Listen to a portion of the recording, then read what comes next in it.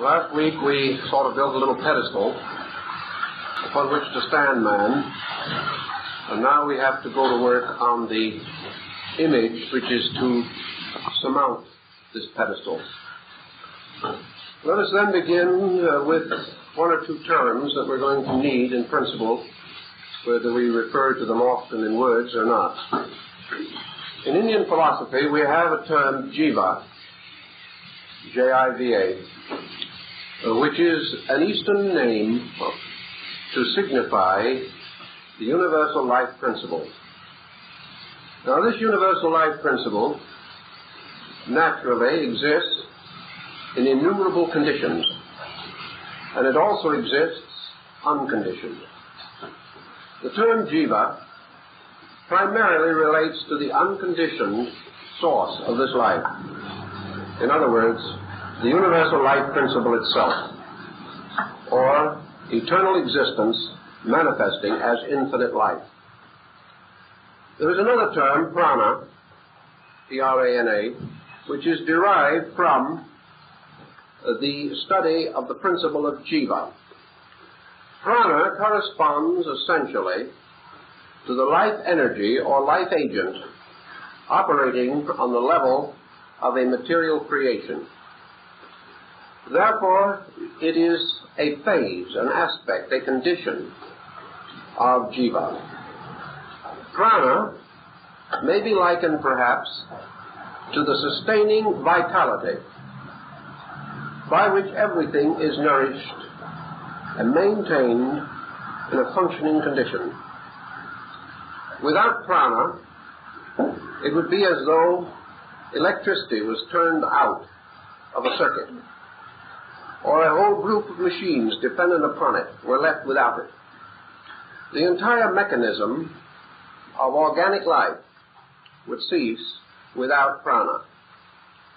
And the great problem that exists in nature is the distribution of this through the organisms of created things.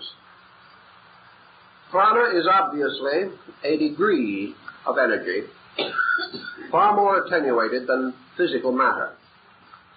And everywhere in Eastern philosophy we realize that irreconcilables do not suddenly come together. In order to bridge vibratory intervals, structures have to be created.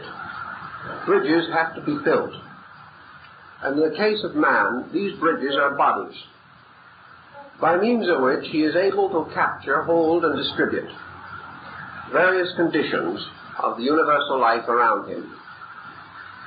So most essential and immediate to the need of man is a vehicle or body called in the Indian languages Valinga Sarira, by means of which prana or energy can be distributed not only to the physical economy of the human being, but also to sustain all other activities as emotion and thought. Actually, of course, it is not quite correct to say that one energy supports all of these. It is correct to say it in principle, just as we may say that jiva, or the eternal life, supports all living things. But energy, in order to be useful, must be conditioned or channeled, and must be variously modified in its functions in order to be assimilable to the various levels of activity. So man possesses a fourfold nature, and this fourfold nature must be nourished, must be kept in a constant state of vitality. Therefore, a fourfold bridge has to be created. And this fourfold bridge is composed of what the Western esotericist has termed the vital body. This is the body by which vitality is channeled. And the function of this body is obviously important to all of us. And wherever we have devitalization, we have obstruction in the motion of vital energy through the body. Now, when we recognize vital energy, we are easily convinced that it represents a principle of activity. And yet there is one phase of vital energy which apparently does not demonstrate activity as we know it, and depends for its definition upon molecular activity. That is, activity within itself.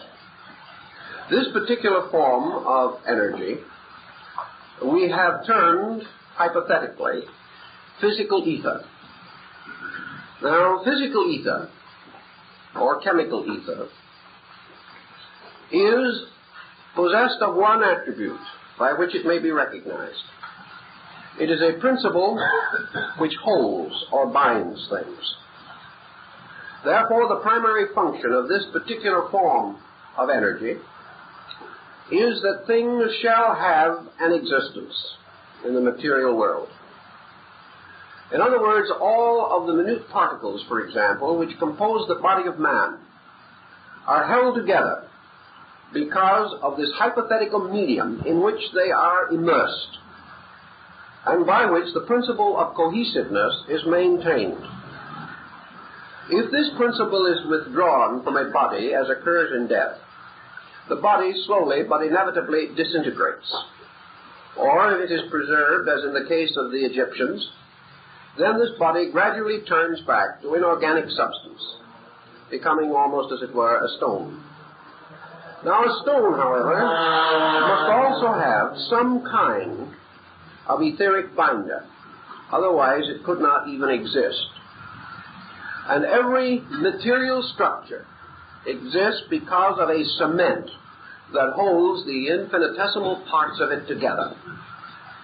Now, in the case of the human being, the lowest manifestation of energy is this cohesiveness, this power which maintains and organizes structure, so that structure does not disintegrate.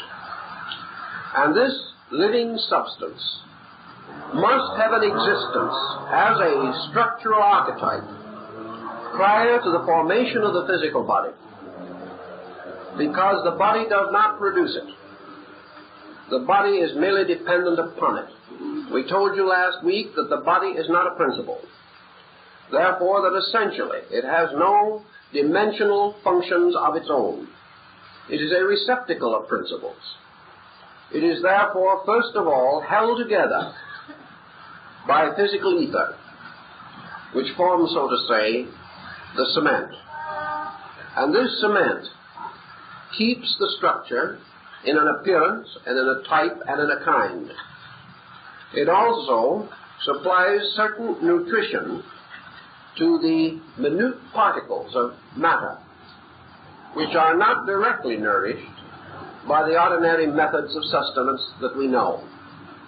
It is therefore a living material in which structure develops and grows. But the first and primary nature of it is unchanging. This etheric element, chemical ether, has no important changes in it during the lifetime of an individual. Its nature is not subject to change, because change represents another type of activity which this ether does not naturally possess. It is almost like a great sea which supports innumerable lives, but the bulk or substance of the sea is apparently eternal and unchangeable.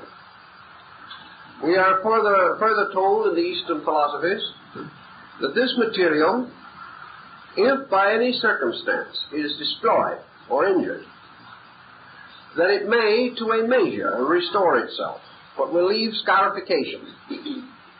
This is therefore the actual reason why physical scars remain on the body, because the damage to the ether is never repaired completely.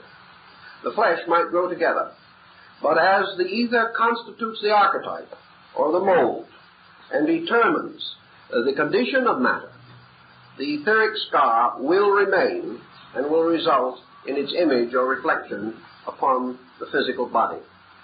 Now, we know, for example, that by surgery today, particularly plastic surgery, we can remove the visible signs of scars. But in the ether, the original scar is not changed, because this substance does not change.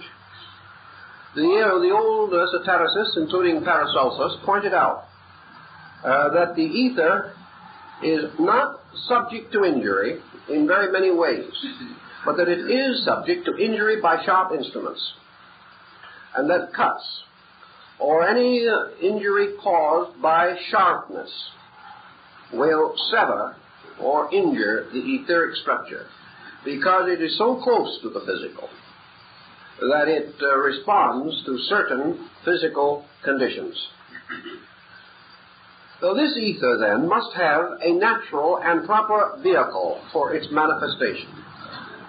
It is particularly and closely associated with the mineral life of nature, and therefore it is naturally associated with the mineral content of the human body.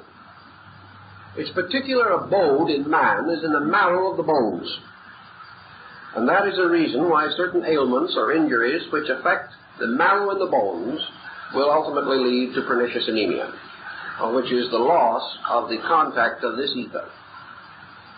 This ether, however, has tremendous recuperative power in the sense of continuance, because we have to remember that behind it is a tremendous universal energy field, and that this energy field, like all parts of nature, is striving constantly, instinctively, and perhaps without realizing the fact, but not because of conscious intent, because of inevitable circumstances, is constantly seeking perpetuation, preservation, and the fulfillment of its own peculiar mission or purpose in existence. Now man, having a physical body that is held together by this etheric material, this becomes naturally the beginning of the study of the Linga Sharira in man. It is the beginning of the study of the vital principle, as this is manifested to him through means of what has been called the vital body. We must study, then, this body this evening and try to understand many of its peculiarities, its wonders, and its reasons for existence, and its inevitable need in the compound of the individual. Man consisting of certain superphysical attributes, powers, of which the most familiar to most of us is the mind. The mind, we know, is in some way associated with the brain. We know, however, that mind and brain are not identical. We know, consequently, that there must be a link between the mind and the brain.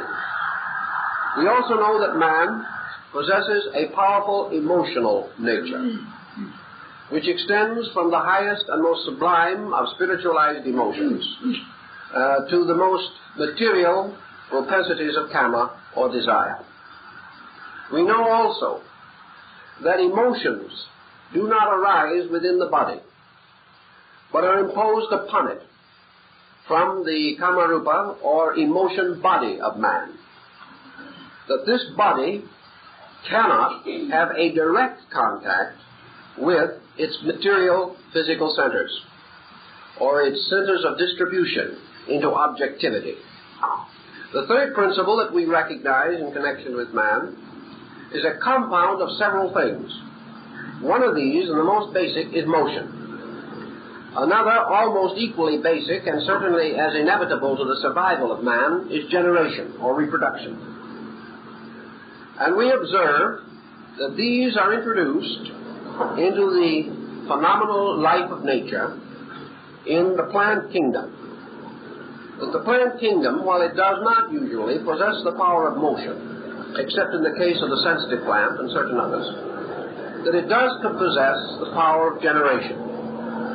Therefore, generation becomes one of the attributes of the second or vital etheric principle.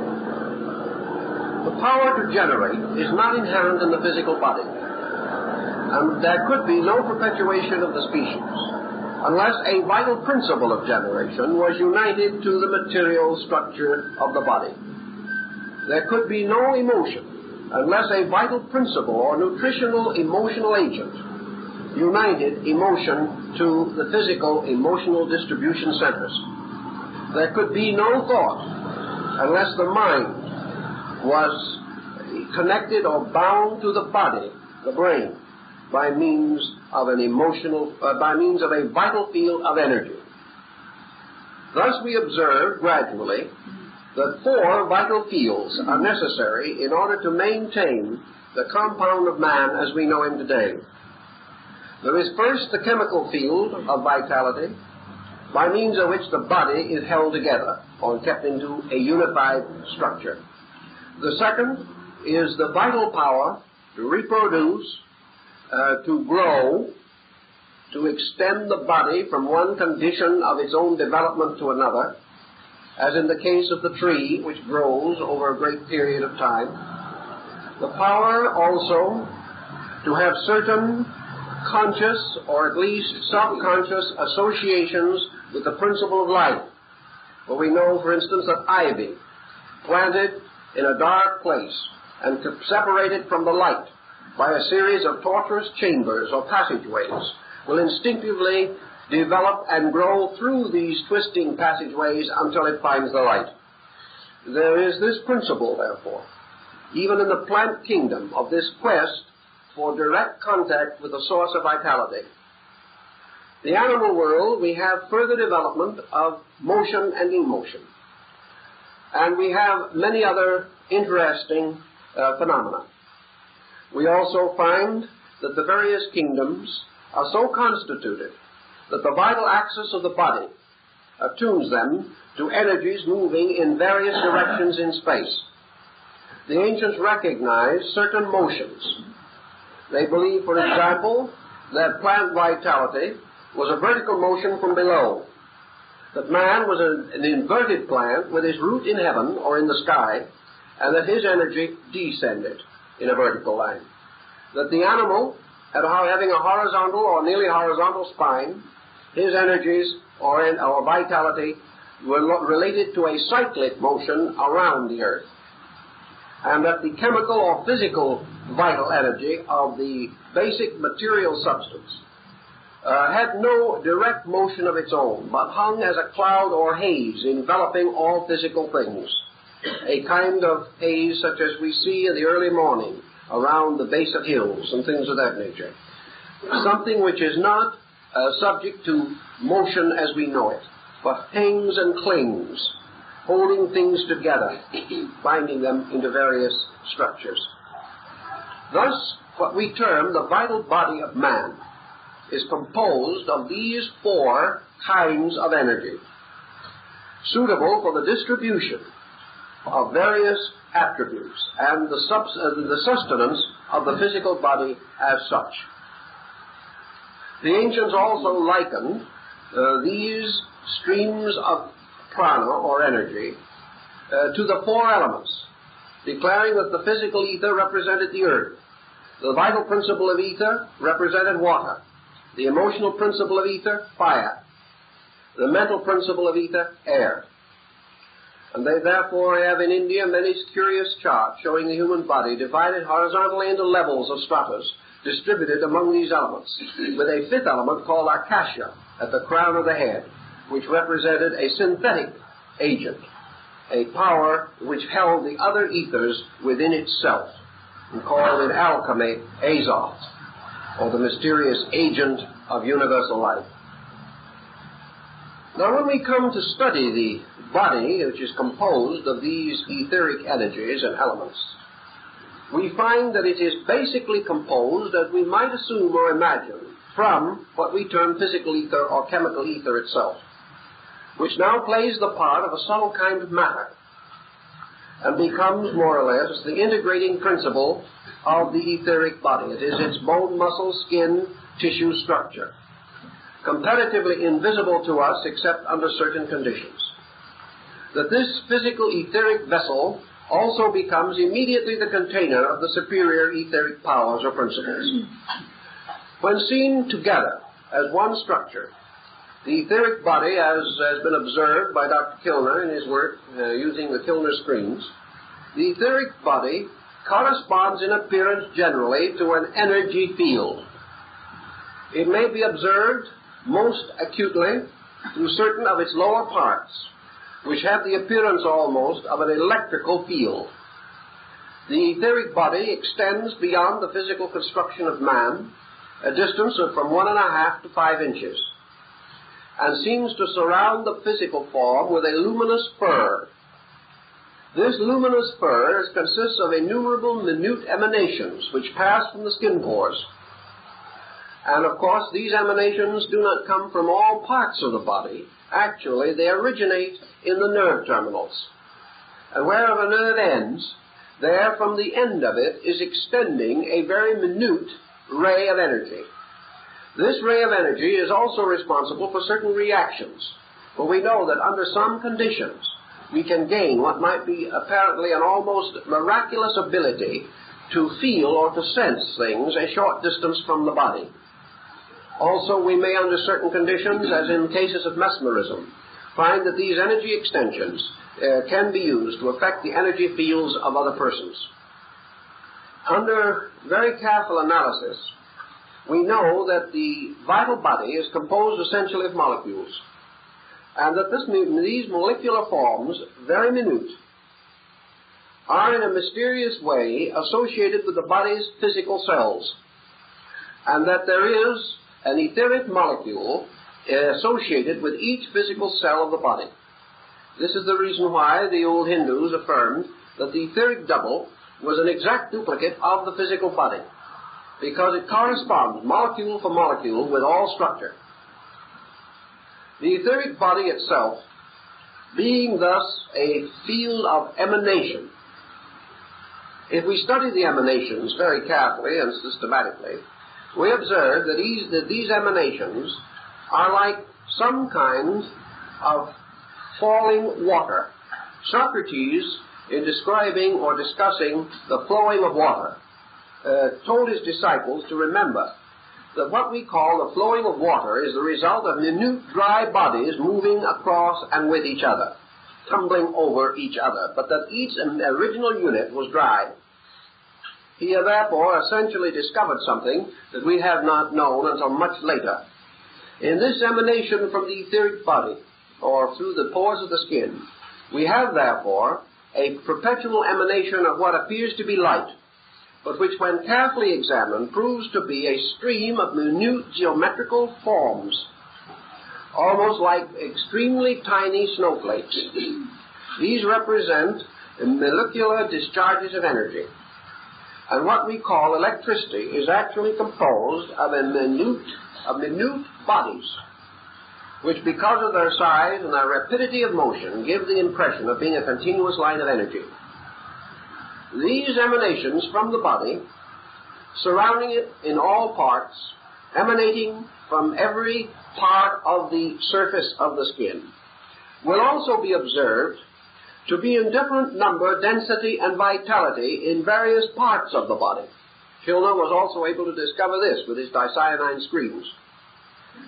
We know, for example, that certain parts of the body are much more energy radiant than others, and that these energy radiation areas correspond with certain symbolic structure within the body itself. We know, for instance, that where hair is denser from the body, the emanation fields are heaviest.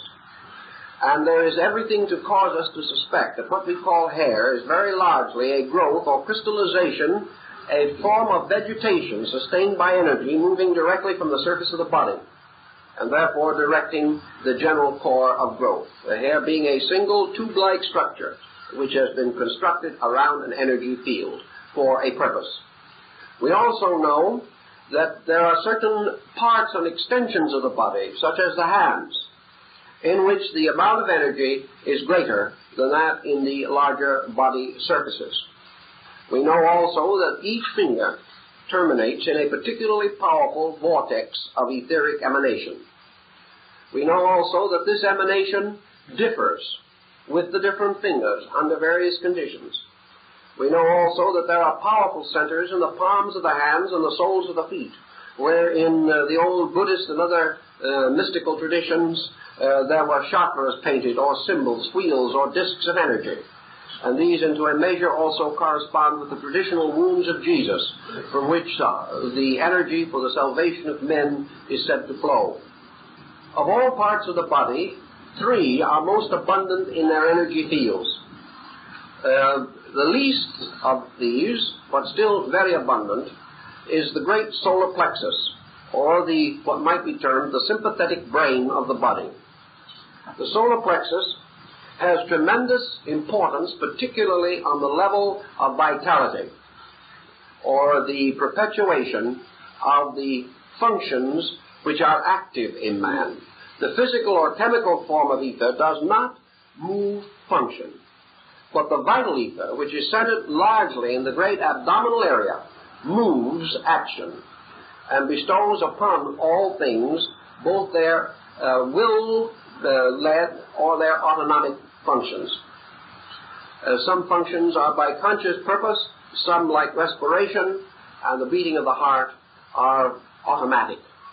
And all these functions, which have to do with the principle of animation and motion, are under this second etheric power. It is so located in general in the great solar plexus area and is closely associated with digestion and assimilation in the physical body. We will come back to this in a moment because it is the particular subject of the evening, but we want to pass on to a general resume of certain other points. The next most important of all the centers is the cranial area, or the brain. And in the brain we have a tremendous exaggeration of etheric substance.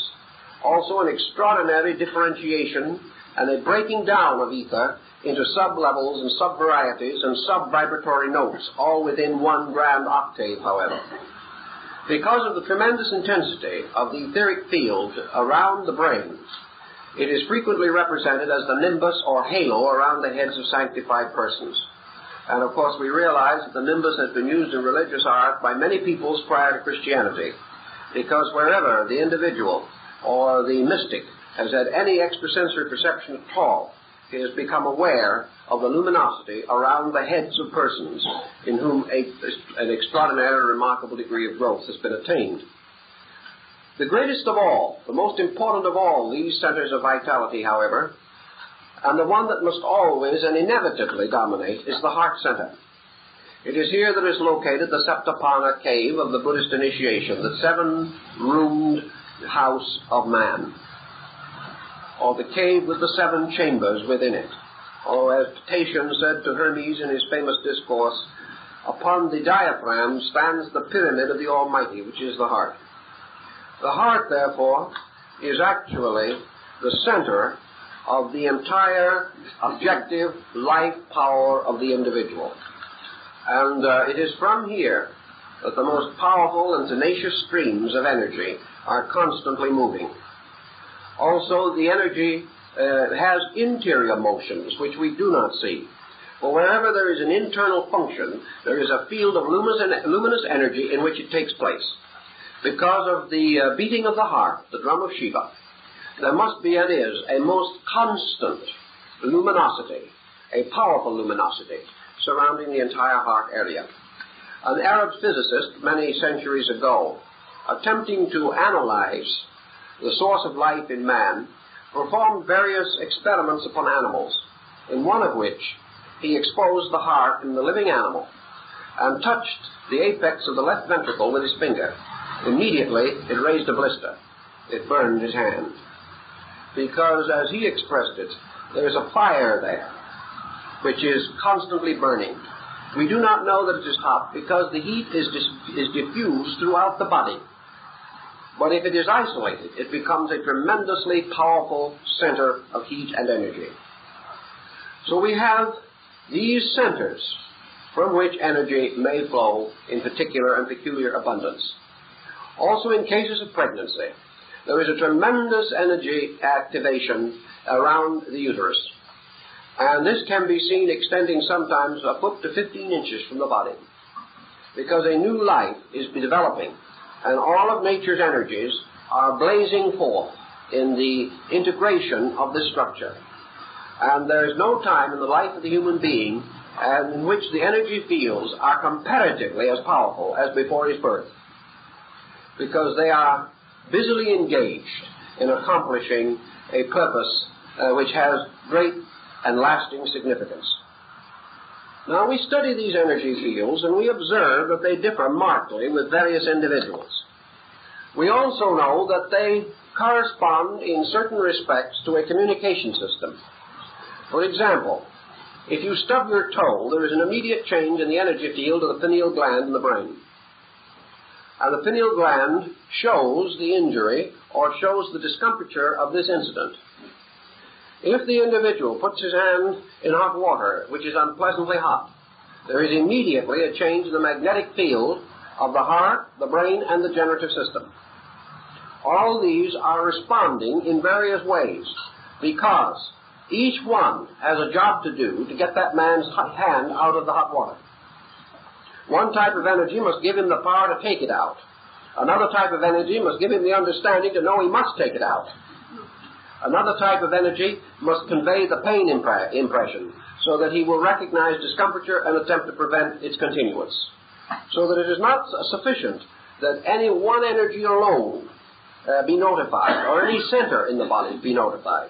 The entire structure on various levels must be notified, because the correction of any immediate problem, the understanding of any subject, the accomplishment of any work or activity, means that vitality, emotion, and thought must all be equally alerted in order that each may take its proper part in the change which is projected, whatever that may be. In studying the adult, in the case of the magnetic fields, we come to a number of other important discoveries. We observe that these fields are very heavily influenced by emotion and thought and by the general condition of vitality. Obviously, the chemical or physical ether has no absolute demand upon the individual. It is not sustained by nutrition or anything else. It is sustained because it is part of the Earth's magnetic field. Therefore, he participates in it because his physical body is part of the Earth, must be nourished and sustained with it, and must be kept in order that the total physical factors of existence may be maintained. Immediately, however, above this level of the etheric energy comes the second, which is the vital energy, which is particularly associated with the vitality of the individual in its most rudimentary and primary form, corresponding to the plant kingdom. This vitality must therefore be constantly replenished, and there is no way in which it can be replenished except by one or more of the means which nature has provided. The first and most important, of course, from the standpoint of universal availability, is air. And air, whether we realize it or not, is a constant and eternal vehicle of prana, or energy. And air is simply a field of pranic emanation, which has passed into a certain level, which we call physical air. But still it is a constant and abundant source not only of vitality, but of many other things. We know, for instance, now what our ancestors did not know, and that is that if you place air under sufficient compression, you can reduce it to a solid. And also, that if you can examine that solid afterwards, you will find in it practically everything that you find anywhere else in nature. In other words, it is perfectly conceivable that we can mine gold from the air. It is also perfectly conceivable that we could get petroleum from the air. It would be in very minute amounts, yes. Probably hardly profitable. But every element that exists in nature exists also in the air, including a number of very heavy precipitating materials which we know as smog, which perhaps are not absolutely essential to our survival. But air is a tremendous source of energy, and it is constantly washed in its natural way or natural manner by the sun. Now, recognizing air to be a carrier of ether, and recognizing it, therefore, as one of the life-giving agencies, we now discover another use of energy, and this brings up something which we might make a brief detour on. I hate to take the time, but I think it is important. And namely, that air is an invisible kind of water. It is an invisible kind because it is a degree more attenuated than water. But it has many of the attributes and qualities of water, in which, in fact, all ethers do.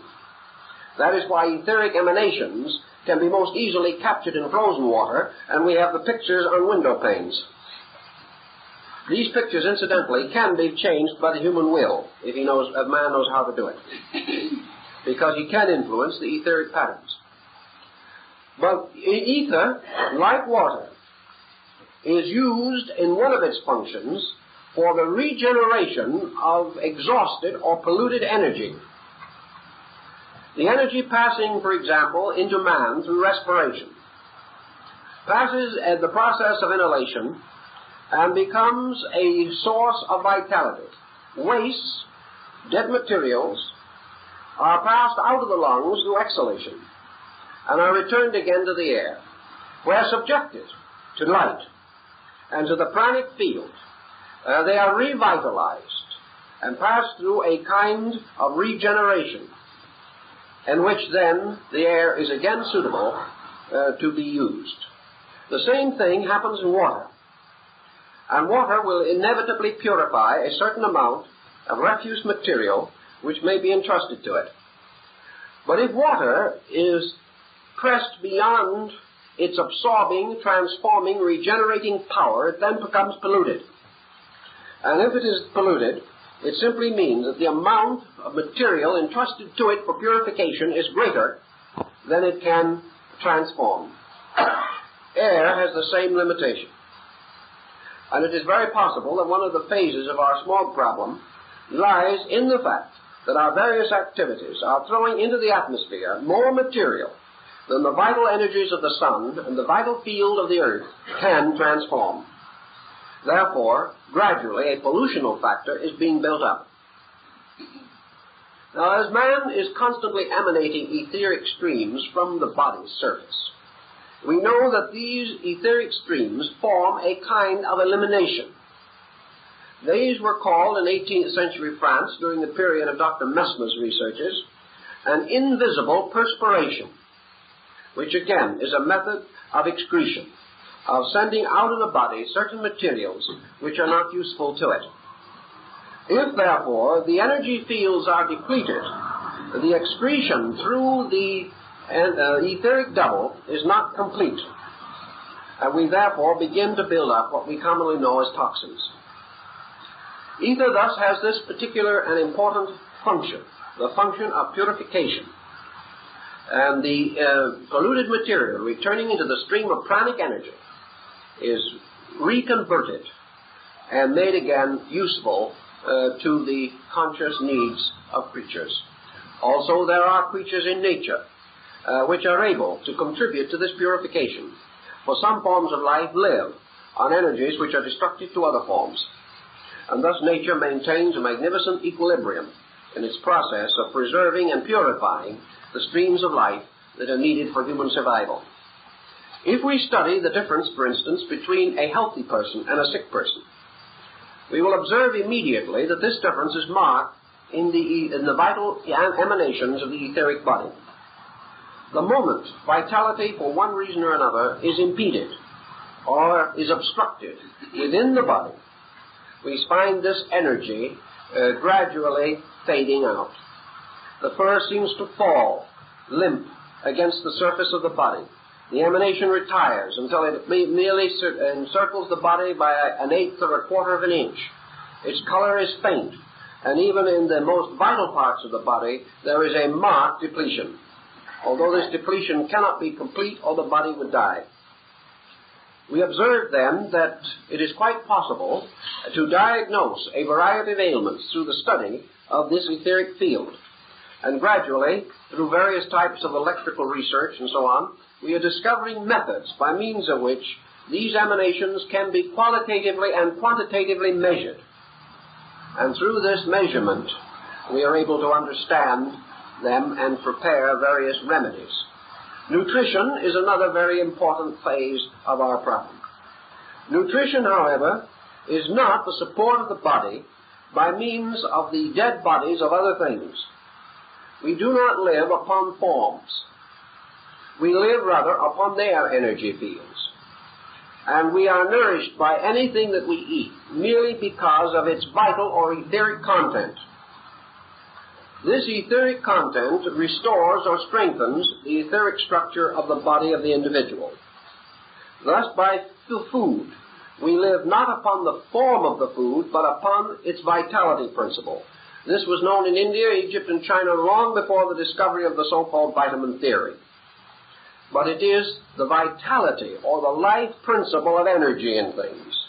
Not the divine life principle, but the energy life principle, by means of which nutrition is possible.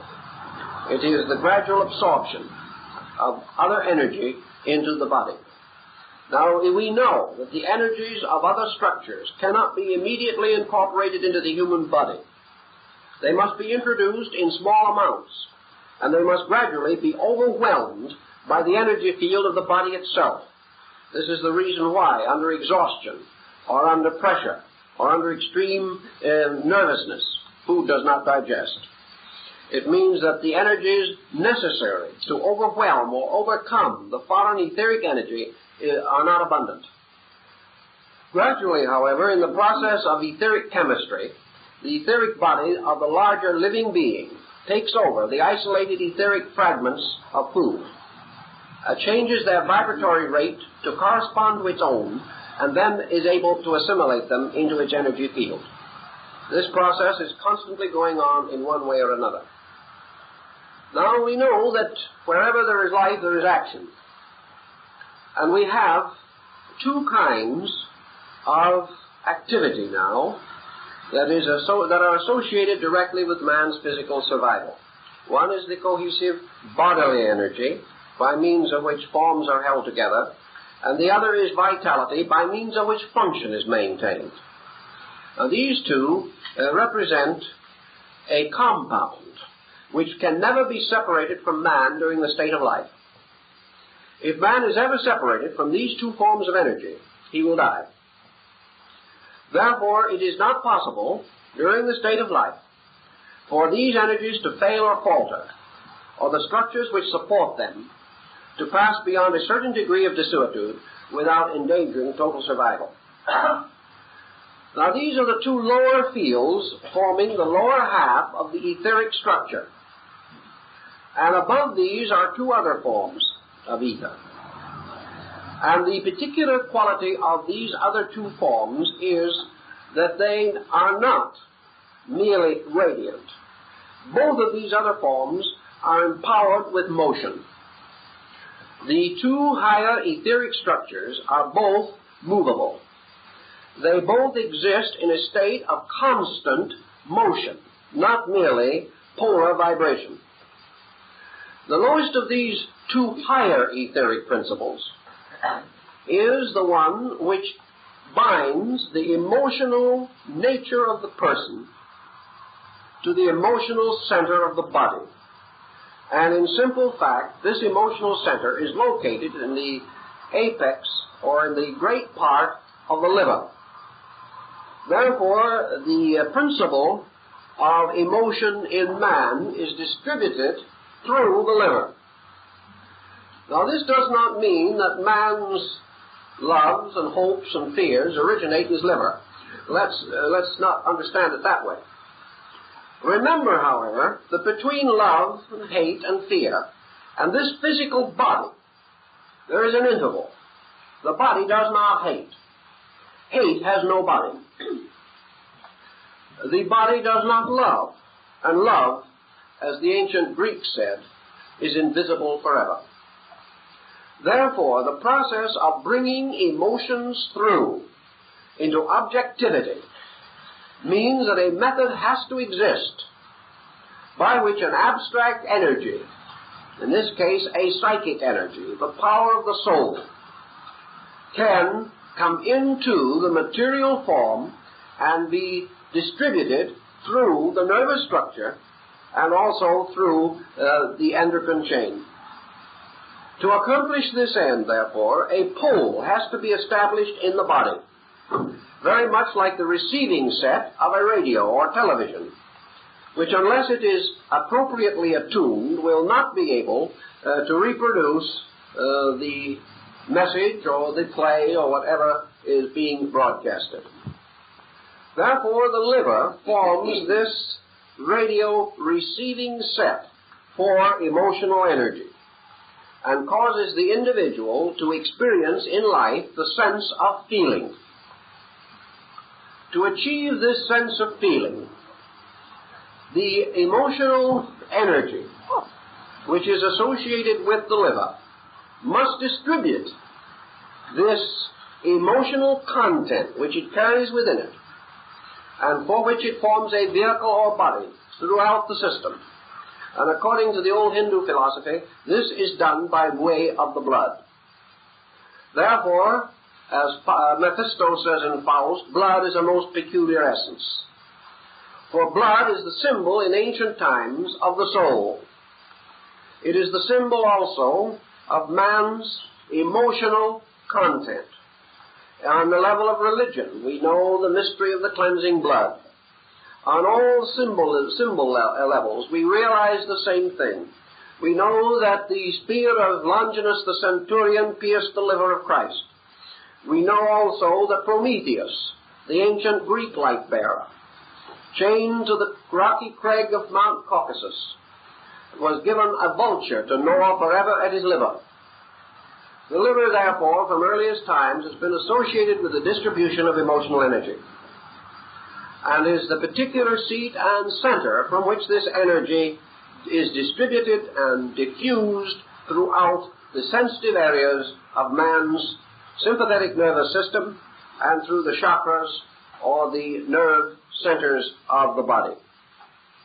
Now, as this occurs in connection with the emotional ether, we know that this ether carries with it a number of important functions, one of which is to maintain sensory perception. We know that also it sustains the cycle of the skandhas, or these interrelated attributes, by means of which the individual becomes conscious of himself as a being. These are the intensities. These are the attributes, the roots of selfishness and selflessness, of passion and compassion. And by means of these, the physical body is able to interpret the emotional degree of maturity attained by the entity or the person in the body. This further gives us understanding why it is that emotional content will affect physical health. We know that when emotional intensity strikes the etheric field, which must distribute this intensity, that certain results are inevitable. This field may and should exist, much like a pleasant afternoon in spring. It should be placid. The energy itself should be moving graciously and gracefully in the cycles which are natural to it. But about this time, the individual, as a person, becomes angry. Immediately, a storm breaks in the etheric field. This storm can be accompanied by all the traditional thunder and lightning that is involved in a tempest. Not in a teapot, in this case, but in the lobe of the liver. Following an unusual display, therefore, of temperament, there is an inevitable exhaustion in the energy field.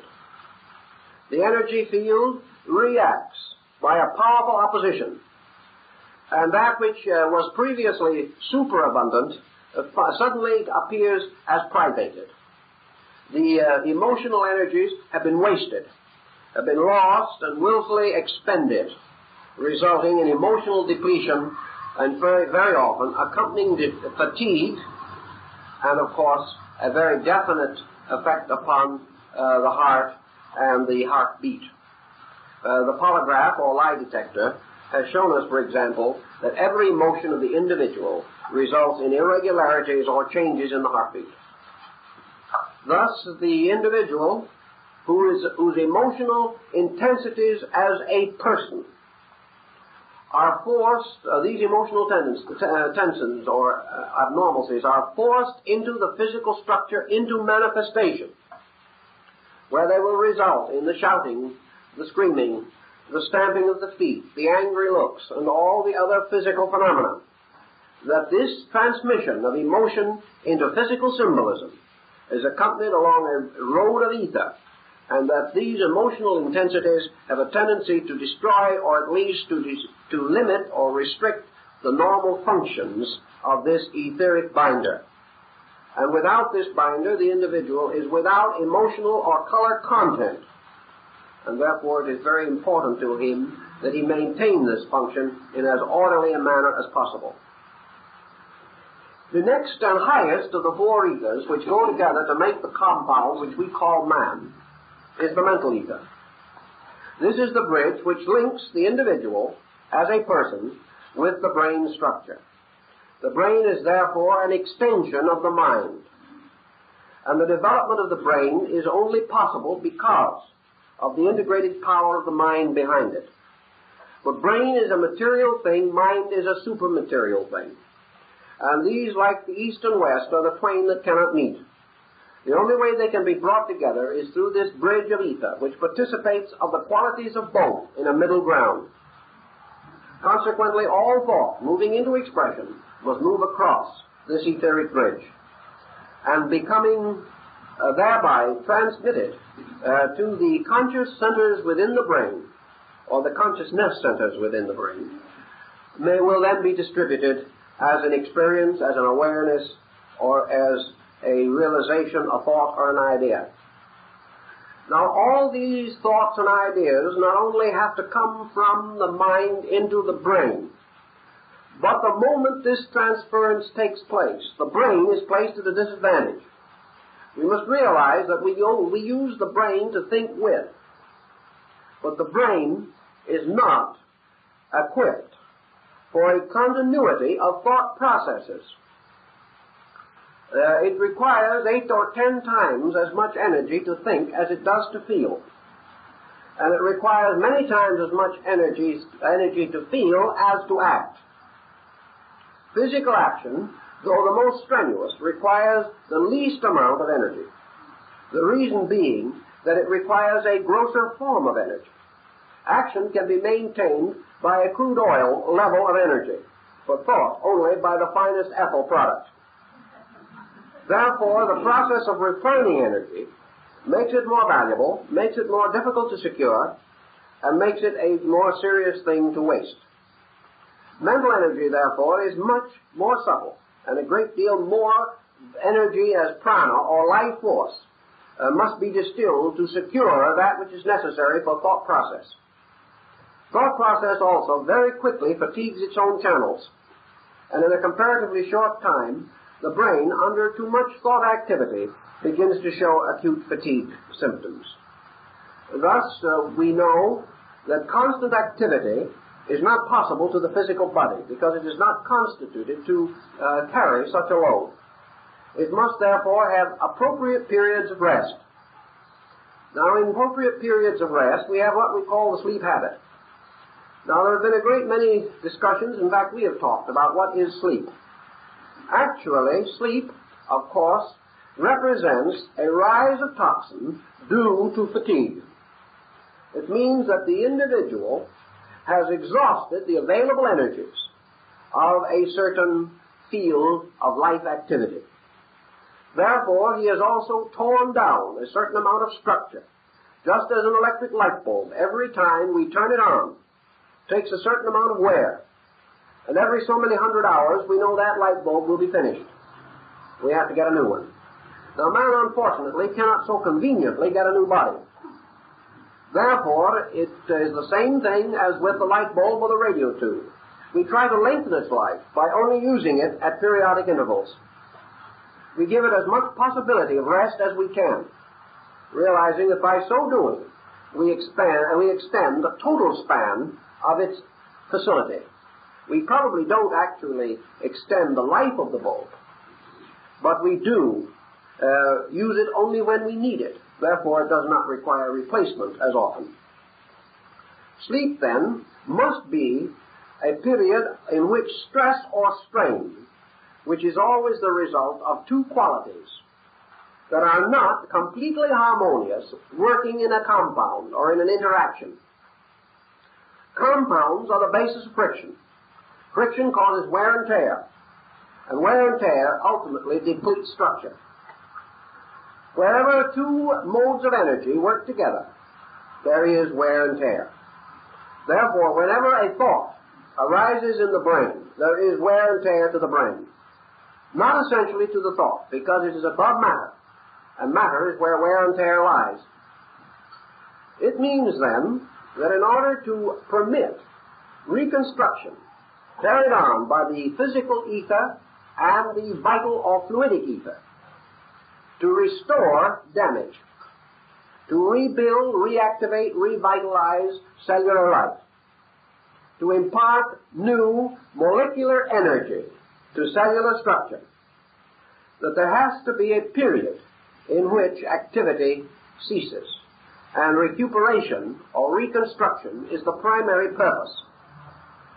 Now we know, for example, that the emotional and mental ethers, or those energies which sustain feeling and thought, are eternally restless. And in Indian philosophy we are told that there can be no recuperation on the mental and emotional level unless these ethers temporarily break contact with physical structure. In other words, as they would put it, these ethers simply cease active function. They become dormant, or almost completely so, retaining only a sufficient bond with the body to preserve the life, the continuity of faculty and feeling. Thus it was said in ancient times that in sleep these ethers simply departed. They left. And therefore the individual was without emotional or mental energization. The departure comes with the process of going to sleep. And when these energies are reestablished, the individual awakes.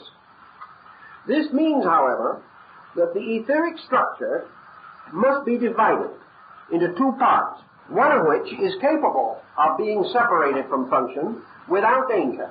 The other cannot be.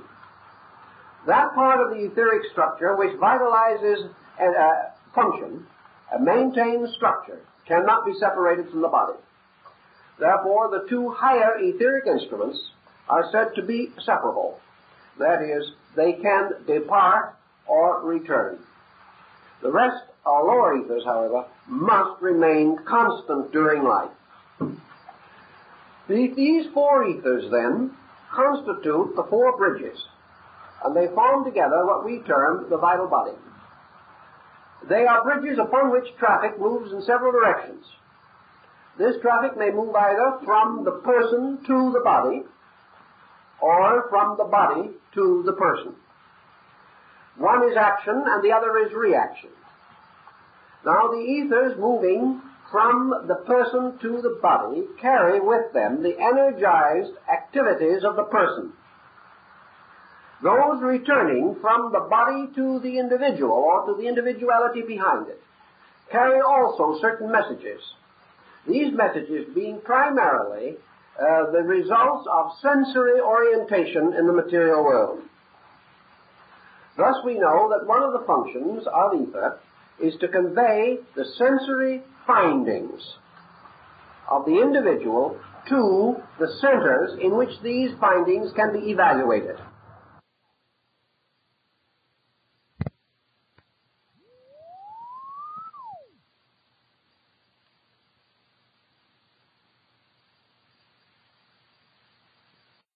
And that sight carries its message into the brain.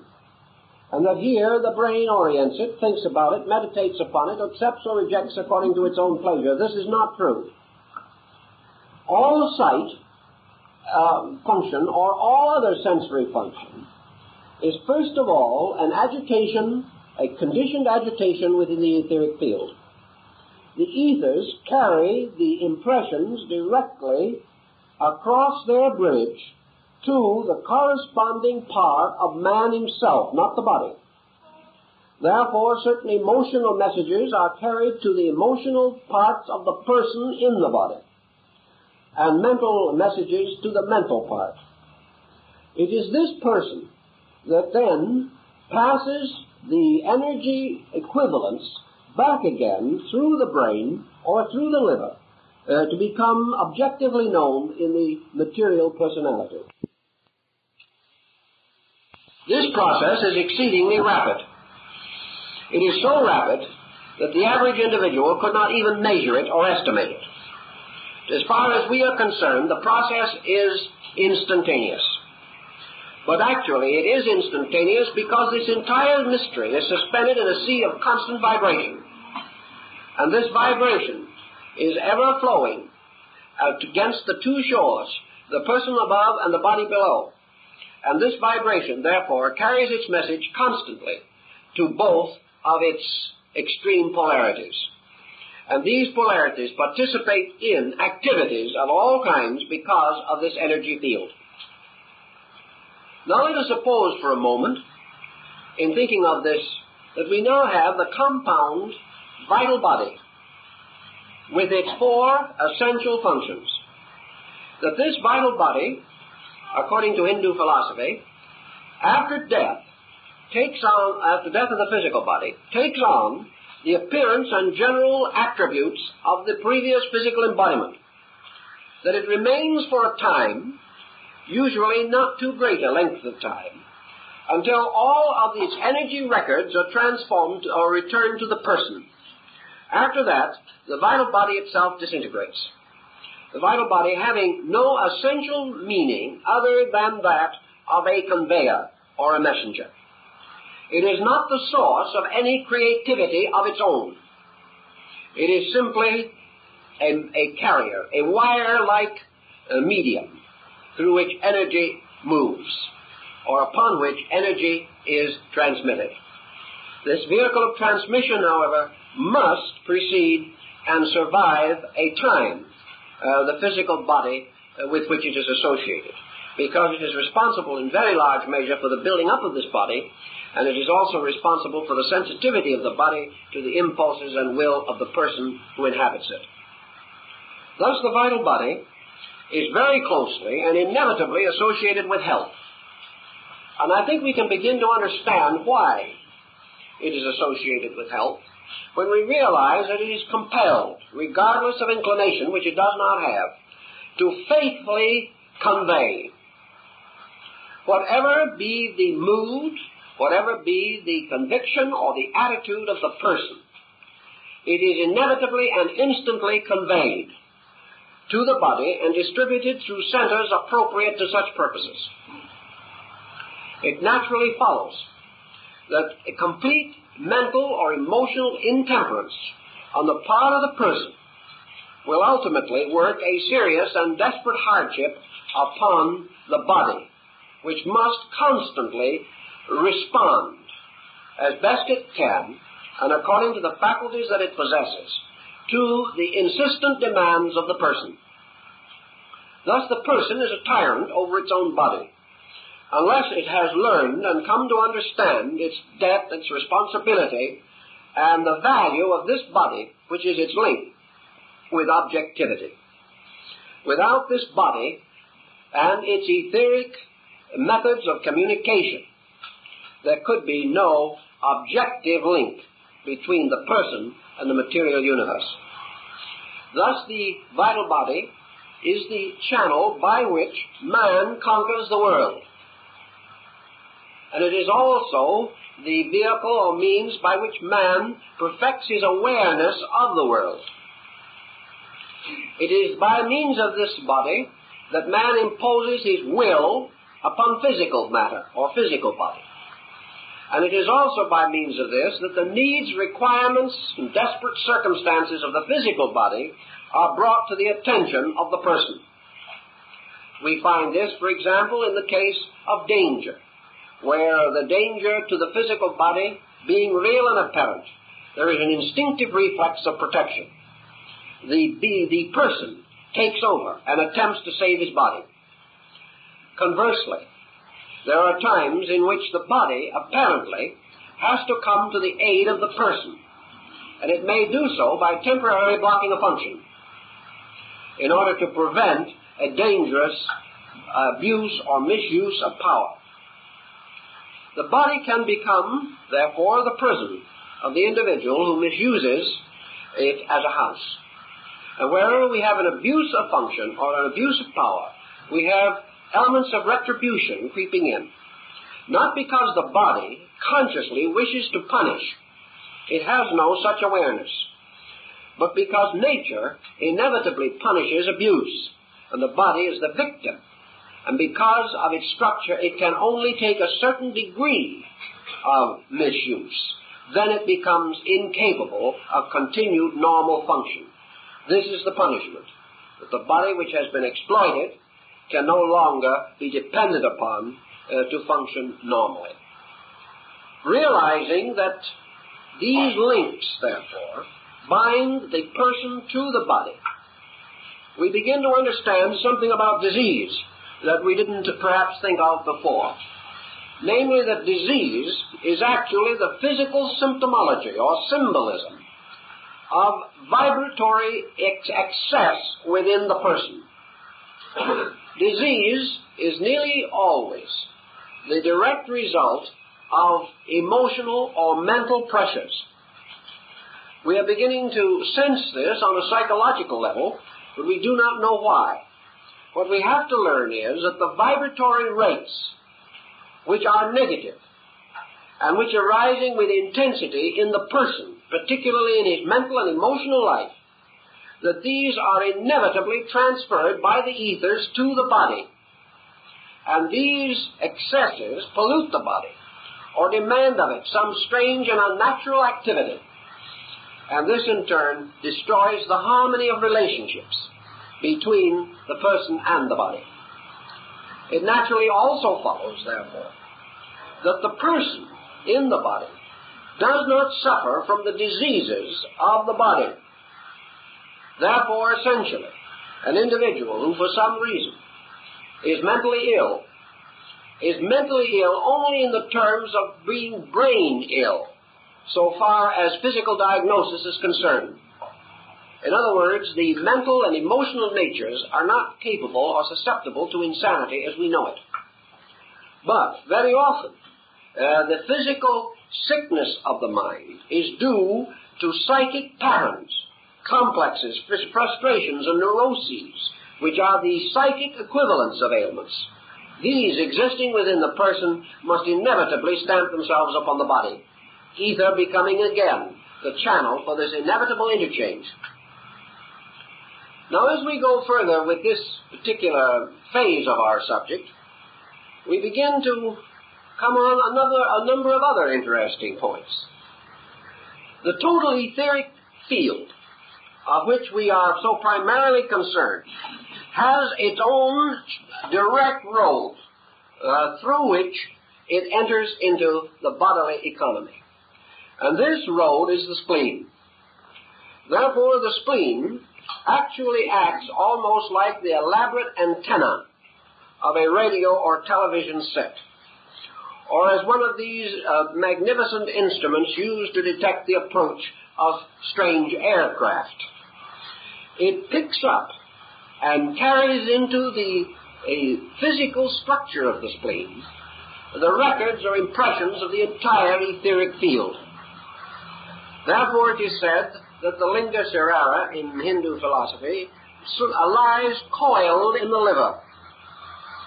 And here we may say that it becomes the absolute administrator of energy. There are certain ailments which affect, coiled in the spleen. This spleen, therefore, is associated with energy depletions. And certain serious ailments of the spleen may gradually result in forcing the vital body out of adequate function. This, in turn, will result gradually in the loss of energy content. The spleen, being this umbrella-like organ, which picks up the total etheric vibration for distribution, must then immediately channel it to the principal centers other than itself, these centers being primarily the brain, the heart, and the liver. The central area of the spleen itself, with its magnetic field, extends into the abdominal area and impinges upon the great semilunar ganglia, which are the peculiar instruments of the sympathetic nervous system. The spleen, therefore, does have great meaning, and we know that we have a term relating to spleen as relating to anger, or to discontent, or to excitement or agitation. In ancient times, magicians believed that evil entities entered the body through the spleen. They therefore took all possible precautions to protect this part of the body by their formulas and by their talismans and by their various magical equipments and devices. Now here we have an interesting problem. We have man with a body derived from the elements, a physical body, with a superphysical being derived from the higher levels or planes of nature, and a connecting link derived from the etheric vehicle of nature itself. In other words, man's physical body is bound to the physical body of the world, his etheric to the etheric body of the world, his emotional to the emotional body, and his mental to the mental body of the world. Therefore, man possesses, first of all, mind, which is in turn the result of a binder between the mental nature and a superior world. And he has a brain, which is the result of a binder between the mental nature and an inferior world. Thus, mind stands in man as supported by the universal principle of intellect, and brain stands supported by the personal principle of mind. Thus, in every part of the universe, there is an absolute order and a descent from universals to particulars. And in this descent, man's physical body is the basket which catches all the particulars, and by which these particulars are manifested forth on various levels of activity. In the Eastern system, therefore, the control and direction of prana, or the vital energy of the body, became extremely important. And now we must go into certain other attributes of ether. Just as the average person does not recognize any need for a vehicle other than the physical, and looking in the mirror sees his face and calls it himself, so essentially, the etheric body, if accepted, becomes a substitute for everything superior to itself. If one of these days science discovers for certain, and without further reservation, the reality of a vital principle behind man, called the etheric double, science will then announce that it has discovered all. It will decide that mind, emotion, and action, everything, originate in this etheric field. Just as today, science is inclined to think that thought is the result of a certain reactive, psychoelectrical, biochemical process within the brain. Once the etheric field isn't fully understood, it will be blamed for everything, held responsible for everything, and be regarded as the true explanation to everything. The old Hindu teachers were well aware of this also. And they realized that in their disciplines with their disciples, that the disciple who became aware of ether and became aware of the existence of his own vital body was not certain for a moment whether or not he had come face to face with God. Because the vital body, being an instrument of vibration, taking upon itself the coloration of the person behind it, and therefore being the immediate revealer of thought and emotion and vitality, seem to be the very source of these things. Also recognizing another important factor, and that is the power of thought upon the ether, we come upon a series of very interesting interrelated circumstances.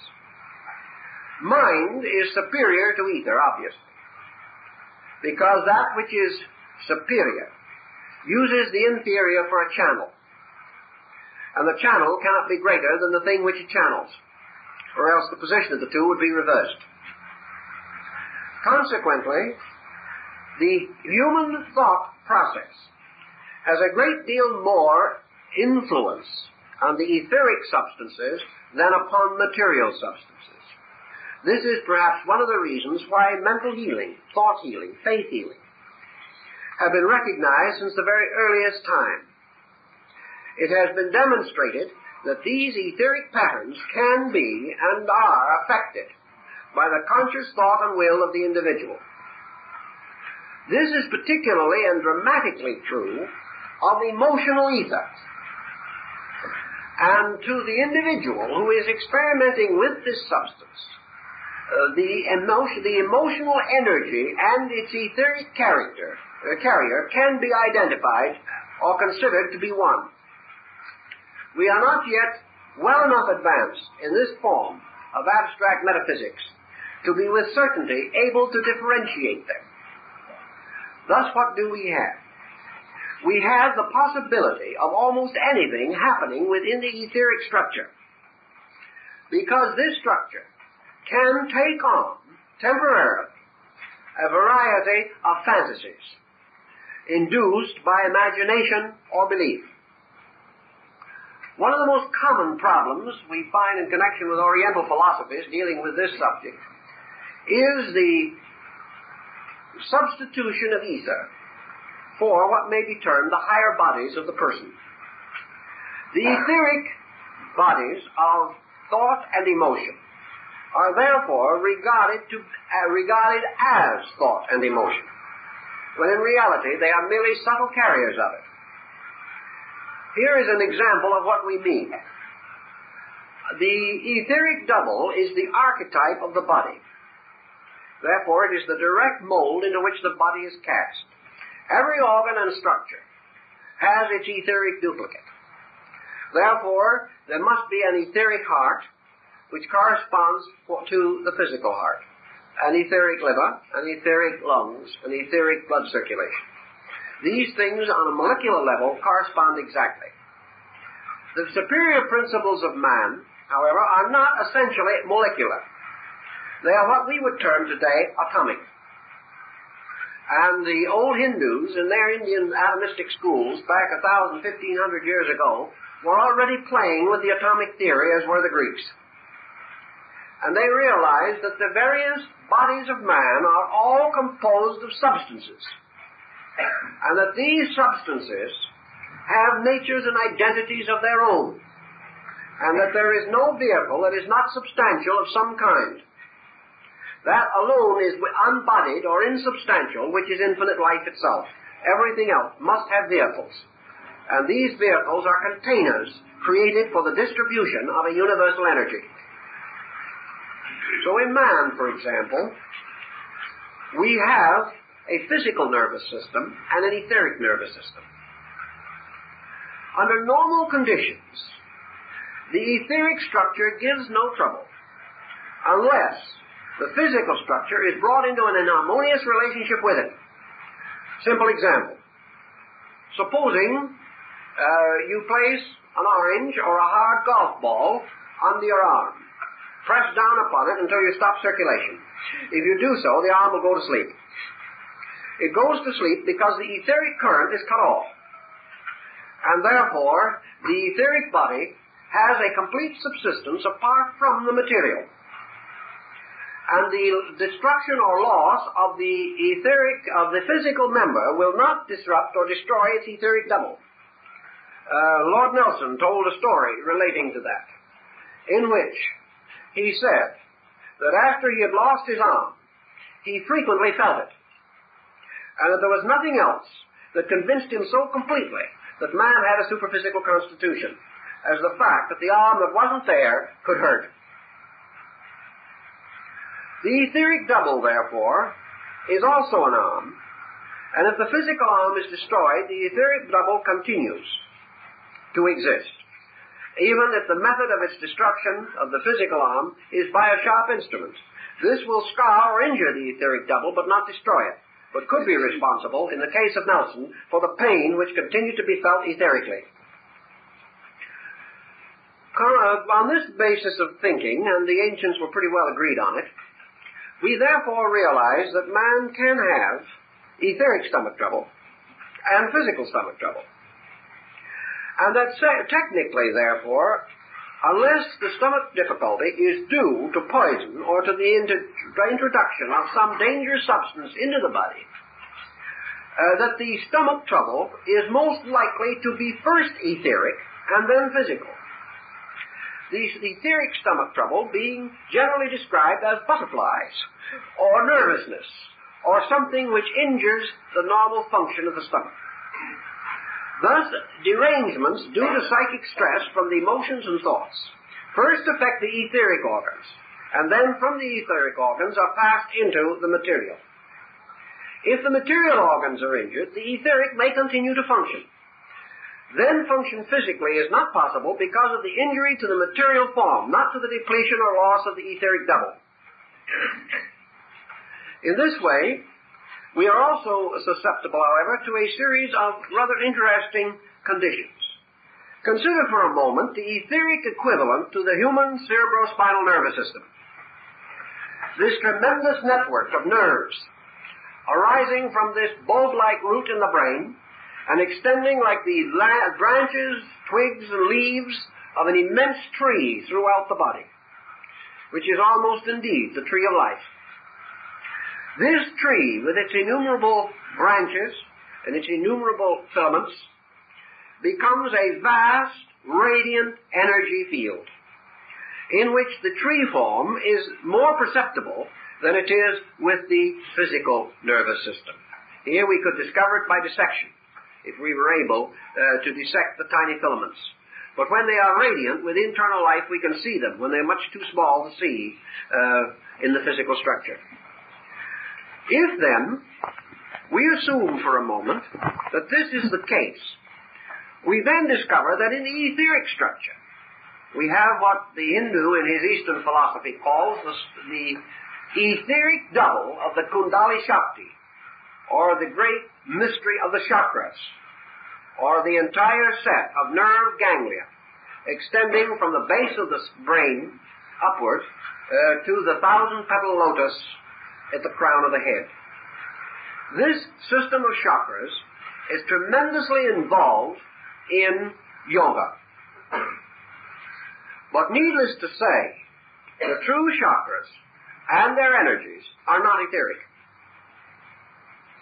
The true set of chakras passes through the entire septenary constitution of man, but they do have their equivalents totally within the etheric body.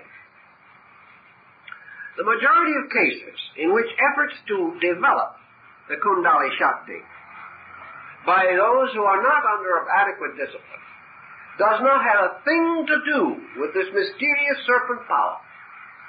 Because whether we like to realize it or not, we should know that this power is not under the control of foolish, stupid, ignorant human beings. No individual with 3 lessons and a poor teacher is going to loosen the entire mystery of universal energy upon himself. He couldn't do it. Nature has many too many brakes upon this power, preventing it from the possibility of being so tremendously abused. But the individual can cause a symbolic representation of this process in the etheric double. And he can have all kinds of symptoms. Symptoms that are not real.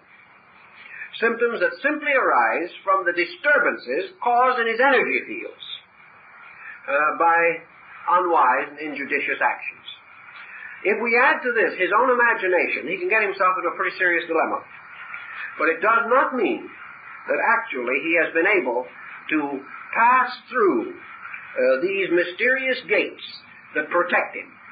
Because actually, the original and basic power of the second chakra from the bottom locks every part of the field above the etheric. Therefore, the individual cannot possibly accidentally get into it. But he can have all the symptoms. He can have all the apparent experiences. And should he have a slight amount of etheric perception, he may even think he can see it. But what is actually being disturbed is the etheric field. And because this field could appear to him to be a tremendous mystery, he seldom asks more, and is content to assume that things are as they seem to be, which is a dangerous assumption in the invisible universe, just as it is in the visible universe. Things are not always what they seem to be. Now, going further into this problem of ether, we discover, for example, that the etheric structure carries what Bhemi, the mystic, calls the signatura rerum, or the true seal of the king. This is the impression of its own etheric pattern infinitely repeated in structure. Leonardo realized that growth in nature is an infinite repetition of an identical theme. That this theme is variously specialized, differing in various parts of its appearance, but one master formula underlies the whole thing. Therefore, in man, the etheric energies and etheric principles are constantly stamping themselves upon parts as symbolic of the whole. Thus, if we possess the knowledge, possess the understanding, we can capture the total picture from any of its parts. Experimentation recently has shown, for example, that the individual can convey the total psychology or integration of himself through his own etheric field into any substance that he touches or contacts or comes near to. If a person moves through a room, his etheric record remains there for a time, because the vibration causes the natural energies in the room to harmonize with this new vibration for a short time as it passes through. Gradually, this pattern will die out, but it can be conceivable that it could be captured within a given length of time. An individual breathing into a glass of water will leave an image of his psychic field there. An individual who wears any garments or clothing for any length of time will also impregnate them with this etheric pattern, which is essentially a rate of vibration. It is also quite certain that every drop of blood in the human body will crystallize according to the total etheric picture of the individual, and therefore, theoretically, can be used for the diagnosis of disease. In fact, it has been used at various times. The study of the etheric body of man leads us inevitably to consider the etheric body of the earth, with which the functions and faculties of man are so closely related. We know that the earth's magnetic field, like that of the human being, is a medium or a carrier, by means of which the solar energy can be accepted by a planet, and can be transformed and distributed through that planet in various ways suitable to the maintenance of life. Thus, a planet has a heart, a brain, a liver, lungs, everything that any body needs for function. But because the total purpose of a planet is different, the structure and use of these faculties, functions, and organs will naturally be different. We cannot see them, we will never discover them per se. But we know that just as man distributes energy through these certain distinct instruments, so the planet also has them. And that the earth also has zones or areas in which the etheric emanations are particularly powerful. We know, for example, that as the vital body has certain areas, particularly its poles, in which there is tremendous electrical activity, the same is true of the earth, where the electrical polarities are represented to us or recognized by us through the aurora borealis and the aurora australatus. That the earth is also an etheric instrument, and that through this etheric instrument, life is supported on the earth. For man is on the earth because within the earth itself, or in its atmosphere, or in its own invisible body zones, the four ethers are operating perpetually. And these ethers, therefore, constitute always the links between body and being. And as they serve the earth as its link with the sun, so they serve man in his link with the self, or the being which is the center of his mysterious solar system, or the system of his soul. We also know that in different areas in various parts of the earth, these magnetic zones are of various strengths. We know that physical ether, for example, is associated with the earth as a crystal, and is responsible for certain inevitable lines of fission within the earth, which in the case of the total compound earth we call faults.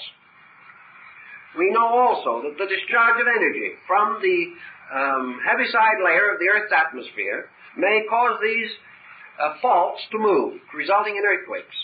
We know also that discharges of etheric energy within man can produce parallel incidents or circumstances.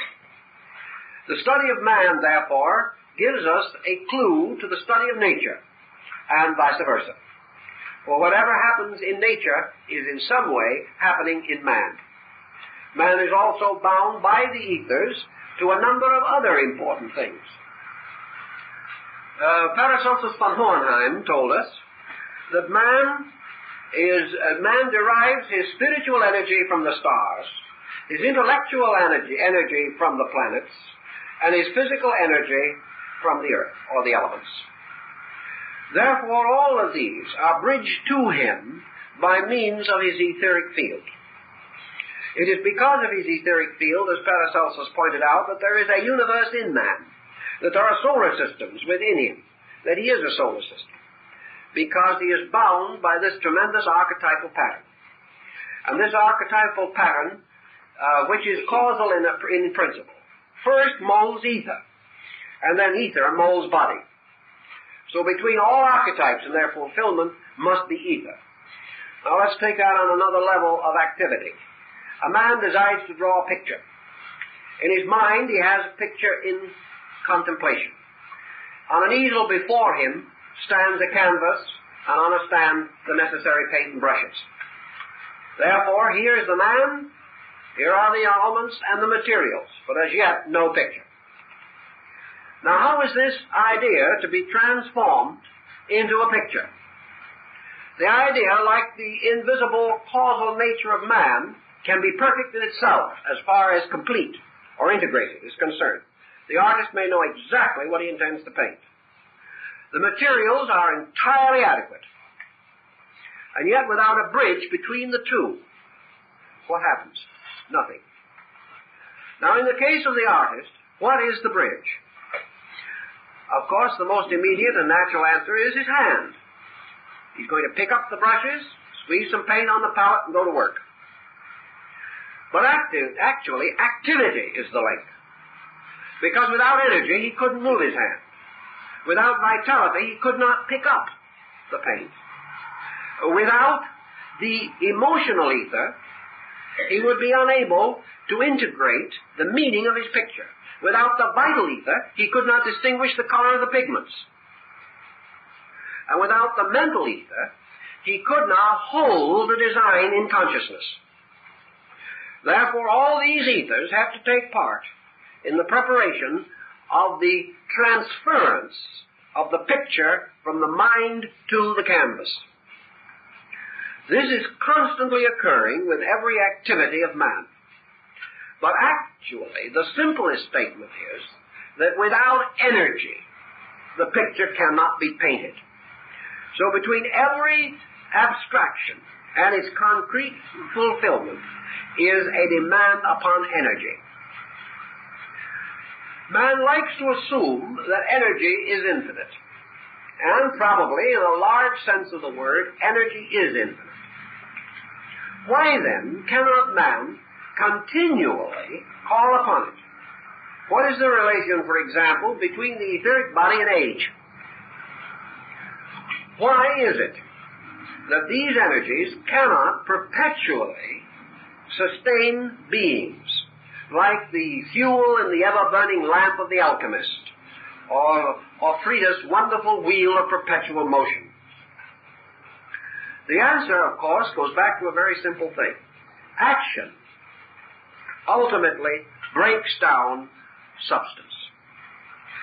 The constant action of the body wears it out.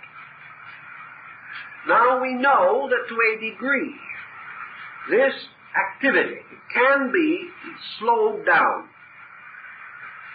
We know, for example, that considering the infancy and childhood of man, that man should live much longer than he does.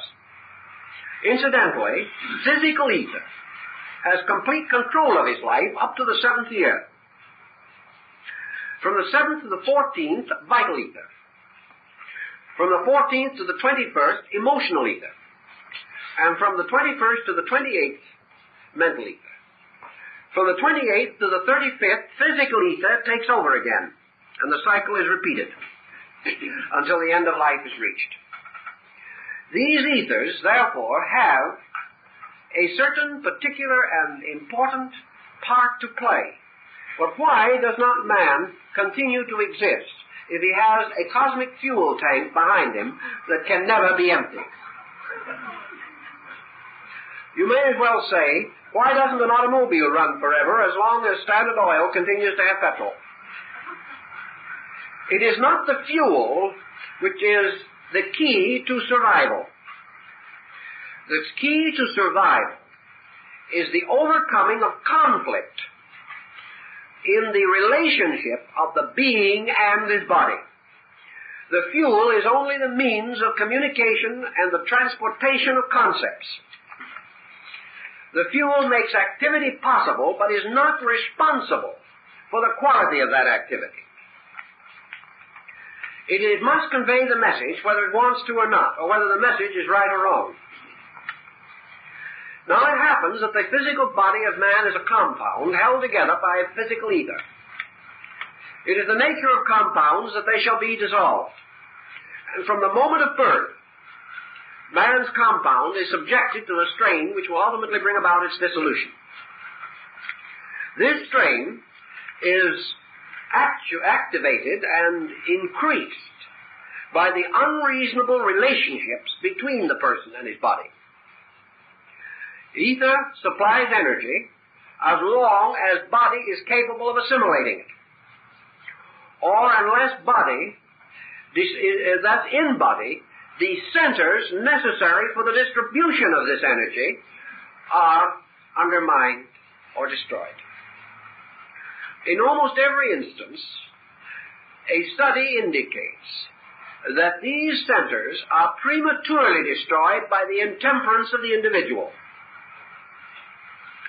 He does not take proper care of his body. He does not make proper use of his energy factors. He dedicates the body to the fulfillment of the purpose of the will. Therefore, he is throughout life forever sacrificing body to intent, and to a large measure to intensity. That which is most frequently used or driven at an unreasonable speed will be the first to break down. A car that is driven unreasonably will need repair sooner than another car. In fact, it can be hopelessly destroyed as an invaluable possession by reckless driving. It is the same with the driver behind man. This driver can so afflict the body that by degrees the ability of the physical centers set up for the purpose to transmit energy, this ability is undermined. These centers no longer respond to the vibration of the vital ether. They harden. They become less subtle until finally they no longer pick up the energy. The energy then continues to flow. These structures are bathed in it, but they do not respond. Devitalization does not mean that eternal life is deprived. It means that by degrees the individual destroys the power of his own structure to accept and distribute energy. To prevent this, philosophy, particularly Eastern philosophy, has advocated the kind of life that reduces wear and tear to a minimum. It cautions against intemperance and excess of all kinds. It points out that tranquility, relaxation, the quiet, normal acceptance of life, the quiet, purposeful, organized administration of living, that these, by their natural conserving factors, will normally lengthen life expectancy and decrease the expectancy of inefficiency. Whenever crystallization reaches a certain point, it will not respond to energy at all. It is simply like a radio set in which there is some serious defect so that it does not pick up the program. But as the program fades out with the collapsing tube, it has no evidence in this that the program in the station has faded out, or that there is any break in the continuity of the broadcasting process. Devitalization is therefore man gradually separating himself from his energy fields. Separating himself because of his failure to maintain the bodily structure in a way in which it can pick up or respond to energy. Paracelsus worked on this theory also, and he also worked on the idea that by means of talismanic articles it was possible to attract energy to the body. The Paracelsian theory, for example, of metallic medicines was based upon the ancient cosmological concept of the association of the planets with the metals. Therefore, gold was an energy-invoking power. Silver was a powerful agent for the stimulation of what may be termed emotional energy, or the gathering of it. Iron for a certain kind of structural energy. Thus, material of this kind, when introduced into the body, would call magnetic polarities from space. These metals would set up magnets.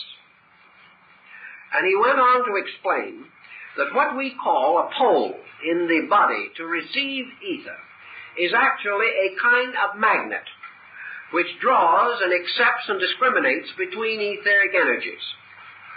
It holds those energies which it needs, and the others are permitted to continue. And those energies which are not at all useful to man may be captured and held by a plant or an animal. Still others may be captured and held by beings and creatures that we have never thought about until the rise of science fiction. But in any event, these energies are picked up by the magnetic fields. If these fields are depleted, we have loss of the power to capture and hold energy. Well, what might, for instance, deplete the supply of gold in the human system? We know man has all of the elements in him in very minute amounts, and that these are important in calling energies to him. The rapid and unreasonable exhaustion of the gold content through the reckless extravagance of use of the energy which it represents may result in debility. If this debility is permitted to go on, it may exhaust the magnetic core of gold within the body and make it impossible for the body to call upon space and the atmosphere and life to replenish its gold supply. Thus, these polarities, if exhausted, deprive man of the future availability of the substance, unless it is introduced by some artificial or magnetic means. Also, the exhaustion of any element within the body and the destruction thereby of a magnetic field has something to do with the excretion of the body. For these magnetic fields are also responsible for taking to themselves and literally transmuting waste materials. Therefore, if they are depleted, they cannot cleanse the zones and areas with which their energies are associated.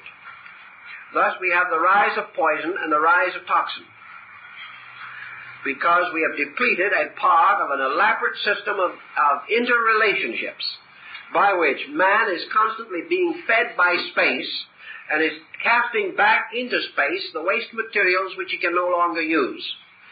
Whenever a bodily structure or function necessary to this process is impaired, a part of death sets in.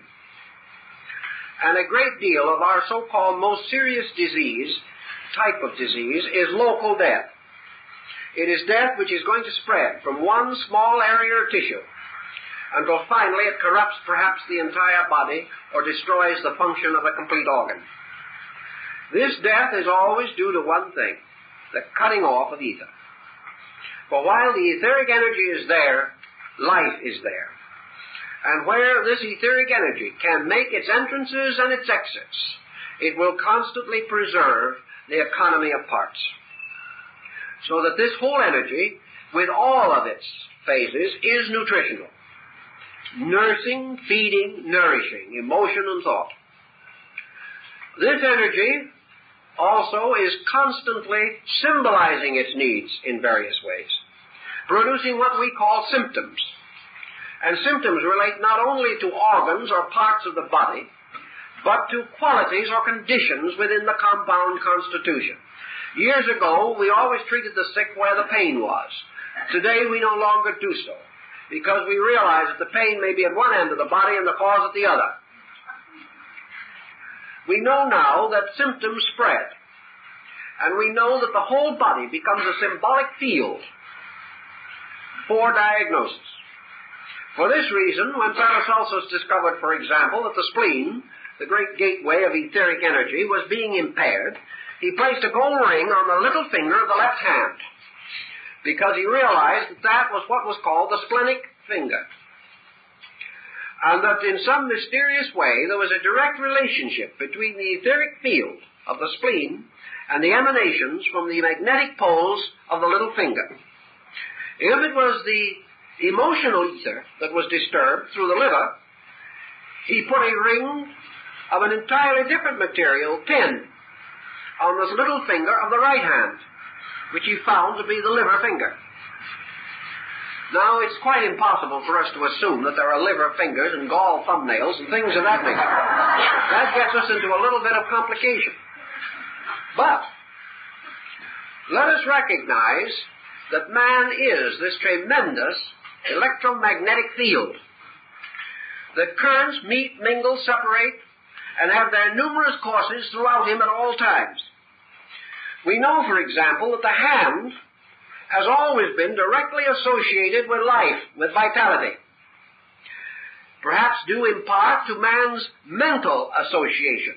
Today and for ages, the hand has been the servant of the mind. The hand must therefore be in some way capable of a full interpretation of the compound requirements of the four ethers. The ancients discovered that this was possible through the four fingers, and that the mysterious fifth ether, or kasha of the Hindus, was the thumb.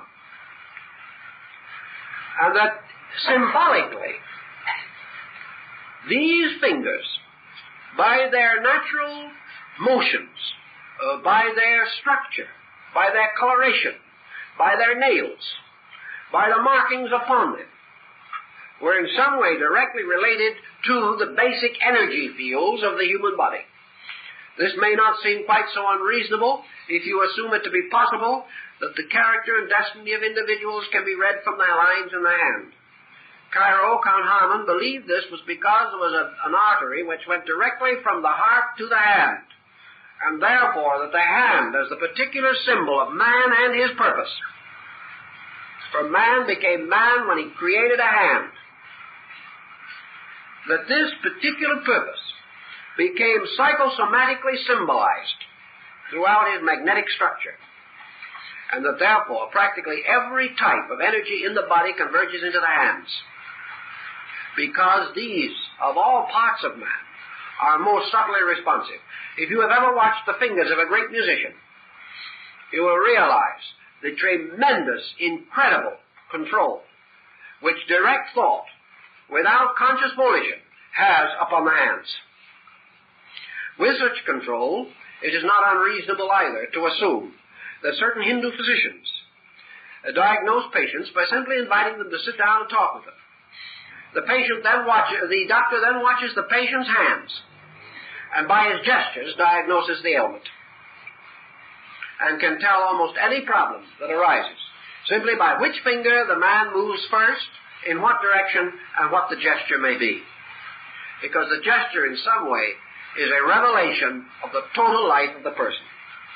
Thus the ether is infinitely stamping its total message on everything, on every drop of blood, on the iris of the eye, into every hair.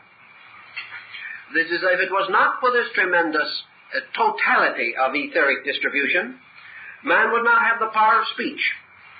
He would not be able to transmute almost instantly thought into a verbal structure.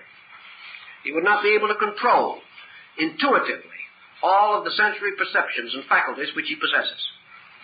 Thus, ether is forever active, forever carrying the message. And one of its attributes is said to be that of a living photographic plate. For it is forever photographing purposes and projecting them upon structures. And through this constant projection, the etheric body maintains the tremendous intensity of activity which we call physical life. A very intricate and wonderful process. A process with which we can cooperate by attempting to preserve the relaxation and integration of the body in order that it may respond without necessary compulsion to any instinct or impulse of the etheric energy. And also by training the person in the body not to issue commands or demands that are unreasonable. If these two ends are met, then ether will continue to impress the person upon the body symbolically and maintain the body as a constant and consistent instrument of that purpose. So through ether, the physical body of man becomes a living thing, and as such becomes the instrument of the destiny of the person that lives within it. I think that's enough for one warm evening.